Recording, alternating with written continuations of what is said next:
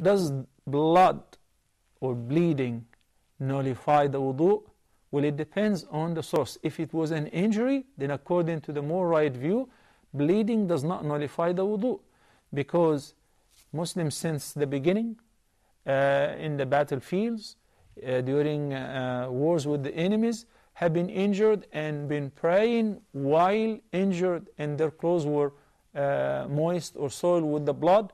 Umar ibn al-Khattab radiyallahu ta'ala anhu ardah was stabbed while in the Qibla leading the prayer, and he continued leading the prayer until he fell down.